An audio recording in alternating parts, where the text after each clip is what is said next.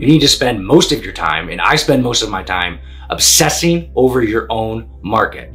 If you're just getting into entrepreneurship and you're reading books and listening to podcasts about capitalism, entrepreneurship, that's a great start. But all that stuff is very general.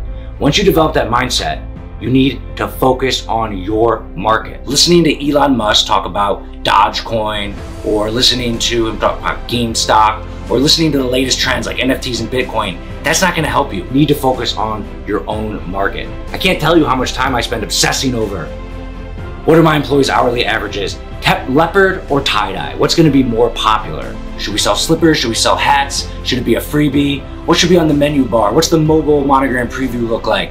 All these things are things that you have to obsess over.